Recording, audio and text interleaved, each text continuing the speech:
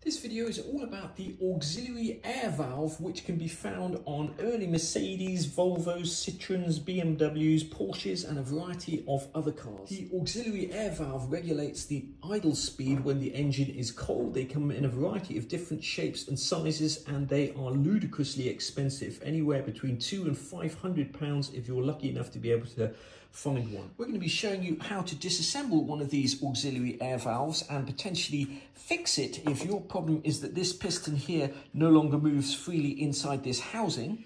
We'll be comparing the auxiliary air valve on a Mercedes 280 SL with that of a Mercedes 450 SL and seeing whether when you put these in hot water, this rod here moves up by exactly the same amount on each car. What I'm keen to find out is whether this thermostatic bulb from Mahle does exactly the same as this unit from Mercedes, which costs 5 times more. Now, for anybody who doesn't know, these little brass bulbs here are in contact with the coolant, and as the coolant heats up, the wax inside this bulb melts and expands and forces this rod up. So we'll be checking to see whether those two rods move up by exactly the same amount. And finally, we'll be checking to see whether the movement of this rod on a brand new bulb is exactly the same as the movement of this rod on this unit, which has been on a car for 40 years. Because if that rod doesn't move as much as it should, because maybe the wax has lost its ability to expand, then this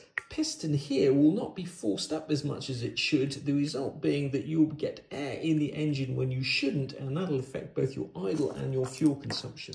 Just before going on with the rest of the video, I just wanted to point out something, that these videos, if you're not aware, take a lot of money to make. Just the parts alone in this video would be about £300. There would be something like 60 to 70 video clips taken over a 2 to 3 week period and edited together just to make this one video. So if you've watched this channel over the years and any of the videos have been helpful, or you're one of the thousands of people that have asked questions, why not consider leaving a super thanks on the channel? It would help us enormously.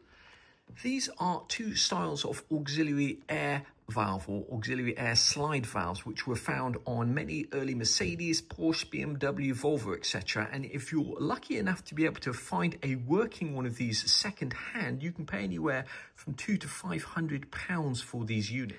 This one is off a 1975 Mercedes 280 SL with a straight 6 M110 engine. And this one here is off the more common V8 engine. It came off a 1974 450 SL. The problem is that over time and through lack of use, these valves get stuck. And here is an example of a stuck piston in the housing. That piston should move freely up and down inside that housing, just like this one that we freed up. So we're going to have to figure out a way to free up that piston. But much, much worse than that is when I tried to separate these two units here. Now, you should use a hydraulic press to separate them, but I didn't know that when I initially tried to separate these. I thought you could just put this in a vise and use a socket to tap it out. And lo and behold, what I did was I broke this very, very expensive auxiliary air valve. Initially, I had intended to repair this myself with these H2S brazing rods here, but having spoken to a number of experts in the field, and when they'd stopped laughing at me, they all told me this was a job for a professional TIG welder. This housing is made of some kind of aluminium alloy, and it's going to need a specialist repair by an expert. It's way beyond my technical abilities. And one of the best people in the country for these kind of repairs is Bob at the Machine Shop, that you may have seen on Matt Armstrong's channel and various other channels.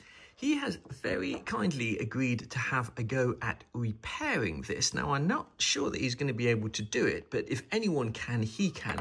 So I'm going to package this up today, send this off to Bob at the Machine Shop and see what he has to say, and hopefully he'll be able to repair this for us. Whilst we wait to hear back to see if Bob at the Machine Shop can actually fix our housing, I wanted to point out the differences, or some of the differences, between the auxiliary air slide valves on a 450 SL and a 280 SL. Something that you may or may not notice is that the height of this here is actually slightly greater than the distance from the bottom of that to the start of that air opening. And a more obvious difference is the actual shape of the opening is different. And what that means is that as the engine heats up and this piston is forced up, different amounts of air will be emitted into the 110 engine on the 280 SL than say on the 450 SL. So for example, these two wouldn't be interchangeable. They'd have a different curve if you could plot the air in the engine. Another difference is that on the V8 450 SL, this is a much larger hose than on the 280 SLs or the M110 engines. On the M110 engine, the inlet and outlet pipes are perpendicular. There's no offset. On the V8 engines, first there's an offset of pipes, and obviously this pipe is coming out in the same plane as this pipe, so these two wouldn't be interchangeable anyway. I suspect that when we finally manage to get this to pieces, we'll find that the piston and the spring are exactly the same dimensions, and you may also find that the bulb is exactly the same, the little brass bulb here with the wax inside, although they do have different numbers stamped on them. I have a theory that over time the wax inside these bulbs here loses its ability or expansion properties, and this rod does not move up as much as it should, and the consequence of that is that you are still getting air in the engine as the engine heats up. This gap is not completely closing.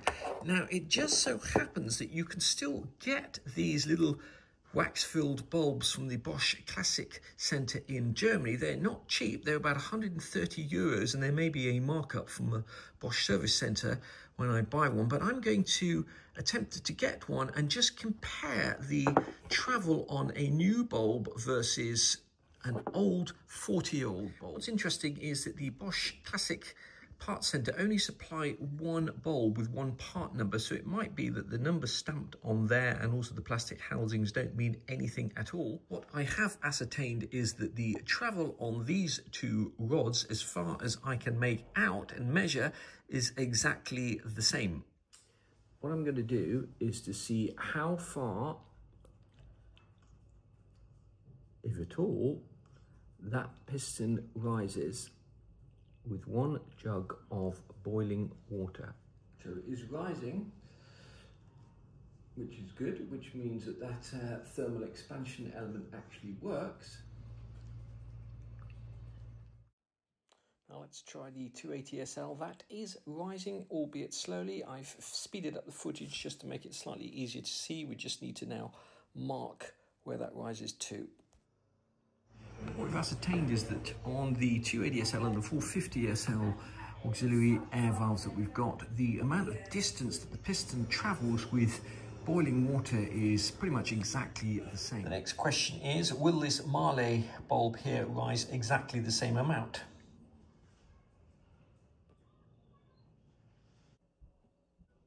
Well, this experiment shows that the Mahle rod moves the same as the Mercedes one, which is the same as the 280 SL and the 450 SL. One thing worth mentioning is that when you buy this from Mercedes, it does come with this washer or ring here. Now, I haven't actually disassembled this yet to see how important that is, whether you actually need that. So the next stage is to disassemble this and see what it looks like once we take this all the way out of the housing. Next up, we're going to have a go at getting the stuck piston out of this housing. What I'm doing is I've got a 7/16 socket, and I'm just moving this piston up slightly just to break the rust. And what we'll do is we'll put some penetrating oil in there. We don't want to move it too far, otherwise we'll never get it back down again. But once we've broken the main seal, often these things will release. We're just going to use a little bit of plus gas in here now.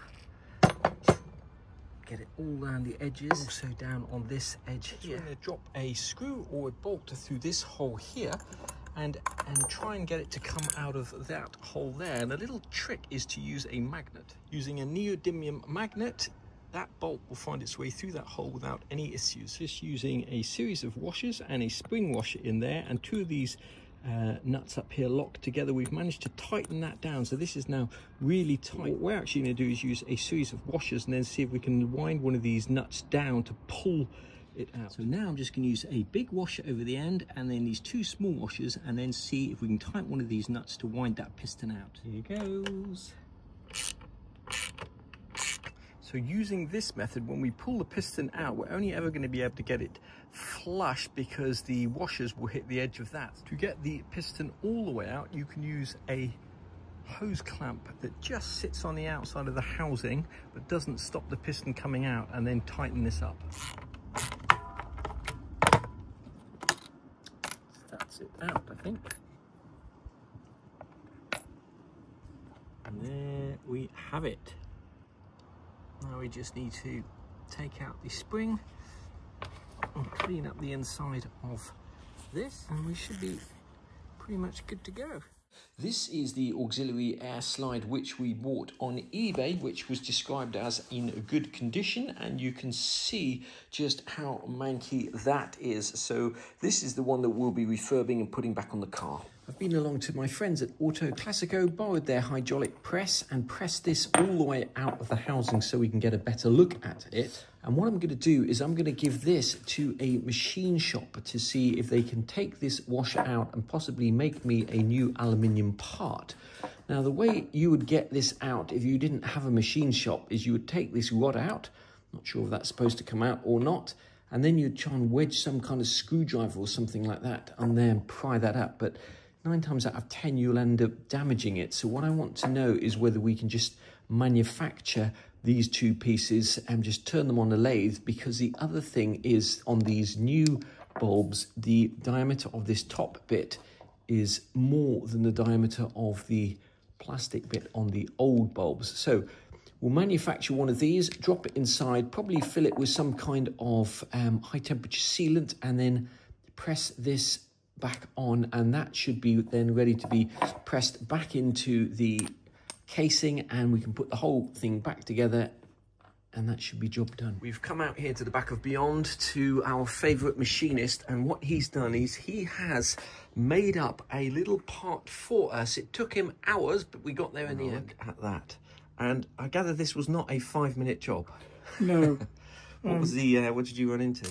So to machine that into the bottom of it on the taper, so it sits in there perfectly like that. Flush. And on top of there was a plastic ring with a taper on it, if you like, and then that was pushed into there to hold it. So that's just to push fit that top thing. How did you get that out without completely ruining it? Did you well, just I did. I machined it back. Like, okay, cool. Because it came up over the top of that. And they kind of fold it over slightly. They had just slightly on the edge, to stop it coming out. Well, wouldn't it be amazing if somebody actually made these here? Because you can get the bulbs from Mercedes, but no one makes this bit. And obviously, to try and take that apart without ruining it would be quite difficult. Now that we've had our fitting made up, it just remains to press this back in. Ideally, you want to press it in this way when you're putting it back together. When you're taking it apart, this will come out this way, but we're going to press it in that way, and then we just need to press the top in, just bearing in mind that when you do press it in, that slot there has to perfectly align with this output here. So there we go, we've pushed that in flush. Now we just need to push the cylinder in. We've got this back together. Now it's just a matter of putting this back on the car, which we will do in a separate video. If I zoom in on there, you can see what a small gap that is. So that piston does not need to move up very much to completely shut off the air going through this valve. I'm going to finish this video here. In the next video, we are going to be fitting that auxiliary air valve, which lives underneath there. There is a leak at the moment, primarily I think because the one that's on the car at the moment doesn't have a gasket, so we'll be sorting that out and at the same time doing a full coolant flush on this car. Just arrived back from Bob at the machine shop is this air slide valve from our 450 SL parts car. This is ready to go back on a 450 SL or 350 SL. I have uploaded a separate video showing him repairing this, but just in case you haven't seen that video and would like to, I will include that footage now at the end of this video. Our auxiliary air slide has just arrived with Bob at the machine shop, and the first thing he has to do is just press out the thermostatic bulb. We've already pressed out the piston. You can press out the last bit using just a vise, but to actually press the piston out and put it back together, you are going to need a hydraulic press. The secret to a good weld is to clean all the parts you're going to weld thoroughly, so that's the main housing, but you need to also clean the small bit that you're welding on. And in this particular case, we're going to just clean the inside as well, because we need to make sure that the weld penetrates all the way through. And what makes this job tricky is that channel there needs to be completely round and clear. One of the great advantages of a machine shop is that you have a beautiful welding table that not only allows you to clamp your welding machine on, but also to clamp pieces on. Now, initially, when this is clamped down, there is some movement in the part that's to be welded on, because obviously it's not even, so the force needs to actually be moved slightly. And like a true professional, Bob is actually using something between the clamp and the piece so as not to mark the piece.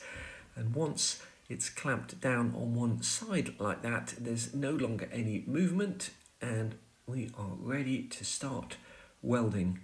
As I mentioned, this is a TIG weld here, and the first thing to do is actually tack that broken piece on and use a professional tap of the spanner to move it round. It's going to need several little tack welds there just to make sure that the piece can't move. Obviously that's going to be way too hot to move that round with your hand. And then you need to go around and actually fill every single gap up with weld. Now this is a complicated task. This footage has been speeded up and edited, and it was no 5-minute job to do this. The secret of a true professional is not to get weld all over the place, because the more precise you are when you're actually welding, the less time you have to spend grinding excess weld off at a later date.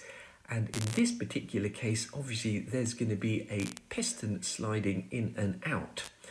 So any excess weld on the mating surfaces comes off with a lathe to make sure we've got a perfectly flat surface where this bolts to the engine block. And then of course inside the unit you need to make sure it's perfectly smooth with no excess weld, so that's a run out gauge there. And if you do have any little bits of weld on there, you need to take those out with a lathe.